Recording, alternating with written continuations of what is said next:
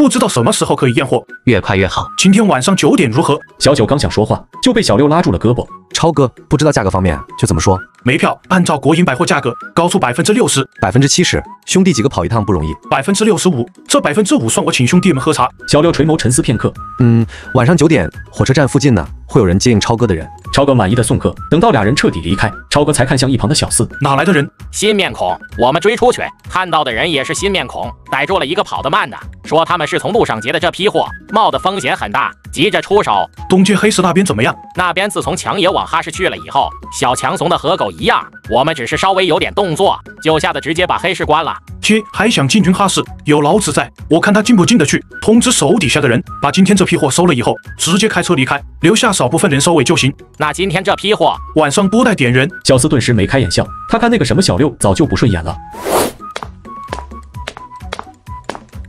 怎么样，成了吗？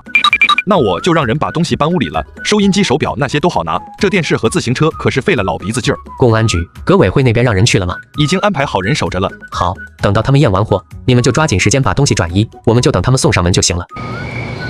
去，喊你们老大来验货。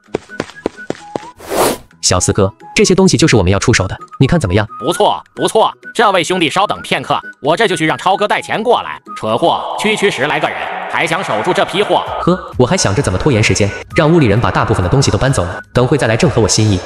超哥，那院子里确实有不少大货。好，我们现在就带人过去。强爷，呵，老子回去，打得你连强虫都不是。快点跟上，干完这一票，都好好回家过年。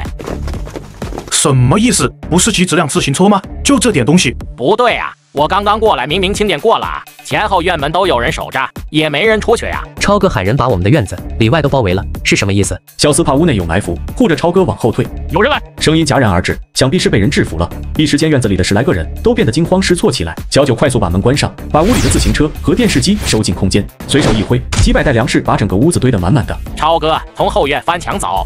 想走？放我们走，什么条件你提？什么条件老子也不稀罕。超哥敢喊人黑吃了我，就没想过会被人一窝端了。哼！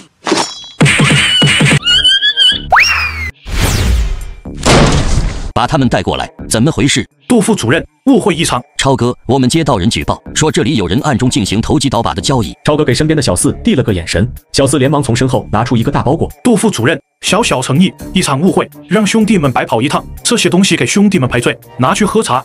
原来是误会一场。不许动！我们接到人举报，此处正在进行非法交易。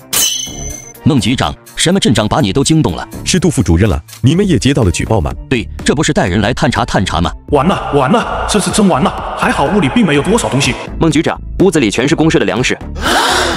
混账，把他们全都带到局子里去！孟局长，外面又发现了2辆大卡车，里面有不少东西，车还是农机站的车。看来牵扯甚广啊！把人和车都带到局子里去。哼，好好受着吧。要不是我有空间，就凭他们让人扔2包东西到我跟前，就能在里面蹲一辈子。扔东西也就算了，还想黑吃黑，活该。